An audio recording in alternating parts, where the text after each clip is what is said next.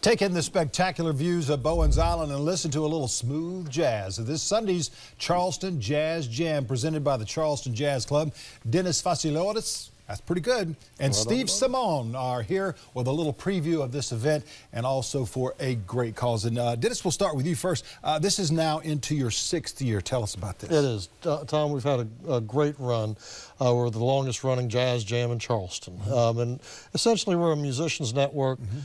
This event is a very special event because it's entitled Hand in Hand, and it's a tribute, it's a musical tribute to Emmanuel AME, and we're using it as an opportunity to raise some funds for their scholarship fund. Oh, very nice for you guys to do that. Very, very nice. Now, Steve, we're going to toss it over to you. You're over there with the set, and we're going to be listening to you guys in just a moment.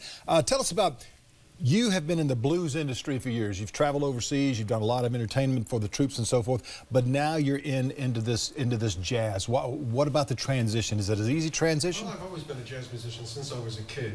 But back when we were fighting a war in Iraq, I became a volunteer producer for USO and started producing blues shows for our troops and men and women in uniform overseas, Iraq, Afghanistan, Kuwait, all over the Middle East.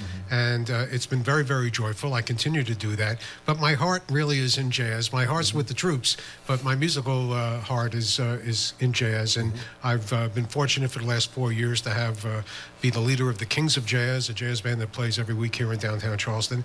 And most of my friends, as you can see, are wonderful jazz musicians. And it's joyful to bring this kind of music to our community, a community that, you know, is the birthplace of jazz in the United States. And we appreciate you doing that for the troops overseas, because when you do that overseas and when you go into those locations, it's much harder to produce, to bring the people in, to get clearances and all that. And we appreciate your effort in making our troops happy over there with all that. Dennis, you're doing this event once again for AME Emmanuel. When you put something like this together and you're thinking about those folks, what comes to mind? Well, you know, I had a personal experience, Tom, and you know, the grace that these folks showed in the face of adversity, you know, created a spirit of forgiveness in my own mind at a particularly difficult time in my life when my father passed away. And I held his hand for almost 30 hours. I broke away for just a moment, and he was gone. And I was angry. And my rage just turned into grief the minute I thought about Emmanuel, their sense of forgiveness, you know, the opportunity to give someone a second chance, and then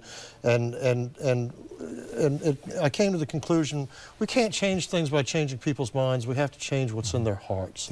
And the beautiful thing about what we do is that in promoting jazz and promoting Charleston as a birthplace of jazz, you know, we have an opportunity to attract musicians that may be new to the area, that may be coming into the area, that want to, you know, network with other musicians, other people within the community that have a common interest. And that's where we really have provided a wonderful jumping off point for so many people over the last few years. And we're just pleased to be able to honor AME in this particular year's event. Got a couple of seconds left. Introduce the band there. Absolutely. First, I'd like to introduce Don Delpy on bass, Steve Simon, who we just met, on clarinet, Bobby Alvarez on congas and vocals, and of course John Tecklenburg back on the keyboard. Thank you very much, guys. We've been hearing it for the last couple hours. Play some more for us, would you? And I would like to just thank our event.